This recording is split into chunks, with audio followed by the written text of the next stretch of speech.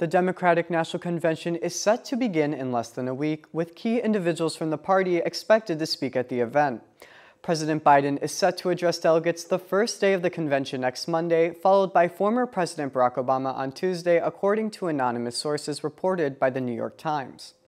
Former President Bill Clinton and former Secretary of State Hillary Clinton will also speak at the convention, though it has not yet been announced when.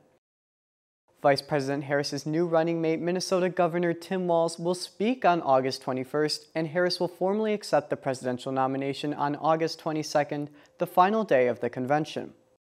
The Democratic National Committee has yet to release a formal speaking schedule for the convention. Stay tuned for updates as we'll have live coverage of the event next week. For BU News Service, I'm George Lehman.